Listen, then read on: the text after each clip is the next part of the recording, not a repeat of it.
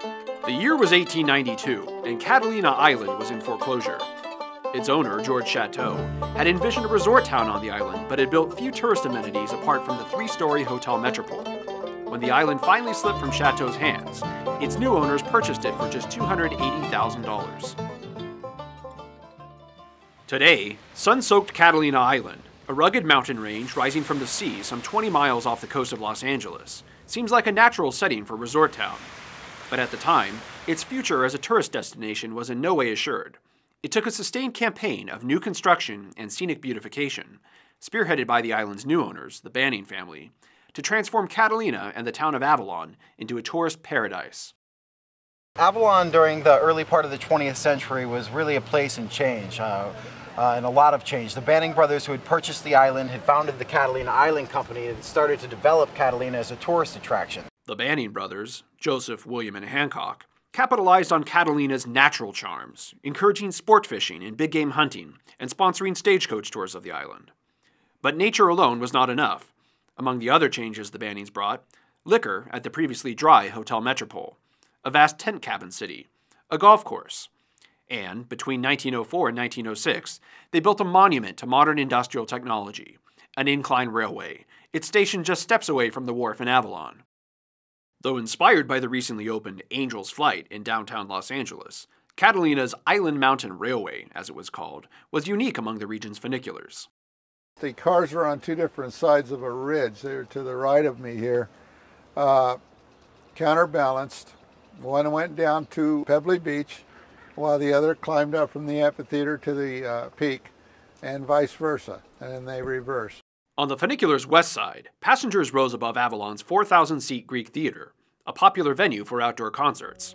At the top, on Buena Vista Point, they could transfer to the railway's other car and descend the east slope towards Lover's Cove. There, glass-bottom boats as early as the 1890s had transformed the cove's rich kelp forests into a major tourist attraction.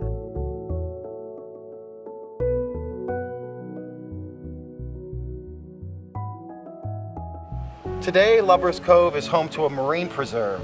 It has a great abundance of wildlife. It's one of the most beautiful and pristine places on Catalina.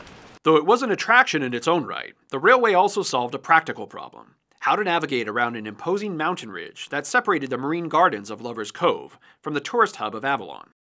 There was no road at the base of the island, and that was the easiest access was up and over the ridge.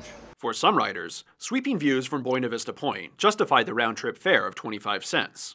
On clear days, views extended to the Santa Ana Mountains and other ranges on the mainland. Some brought lunches to the top or paused for refreshments at the powerhouse, built in the style of a Swiss chalet. They supposedly sold drinks, not sure what, but there was a small park up there. It was called Mount Buena Vista Park. For the Banning brothers, the Incline Railway built on the family's legacy as transportation pioneers. Their father, Phineas Banning, had developed the San Pedro Harbor and built LA's first railroad.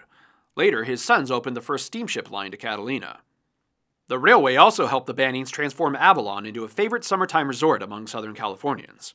It was never the island's top attraction, but the funicular registered as a moderate business success, generating $5,000 in annual revenue over its first 6 years.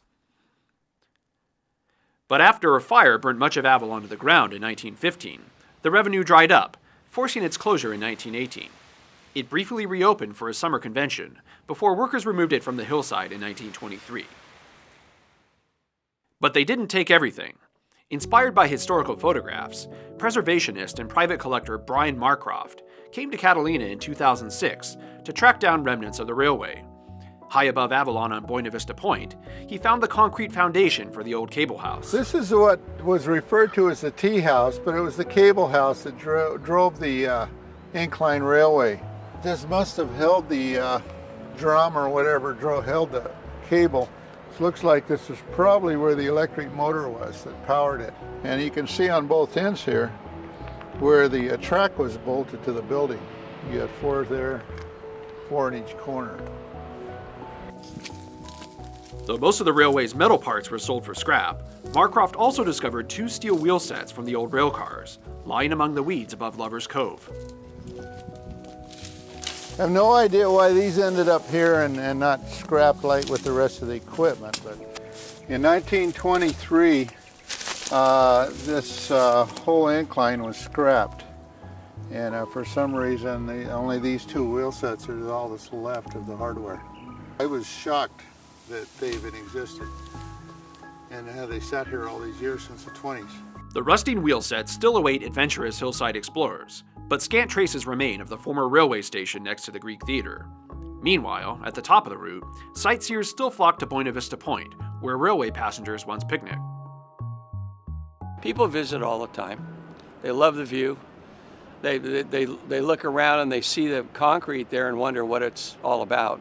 Today, roughly 1 million tourists visit Catalina each year, but most depart the island unaware of the Incline Railway's history and its role in developing Avalon into a destination resort. And there's very little left of it, too. That big foundation down there is really the whole majority of what's left. The museum has pictures, but unless you've done that, you probably would never know there was ever a vernacular here. Well, I found the water and I lay my burdens down. Well, I left the shore behind me, my soul is heaven bound. Well, my wandering days are over since I laid my burdens there. Oh, I am a pilgrim and I seek what is not there. Well, I seek what is not there.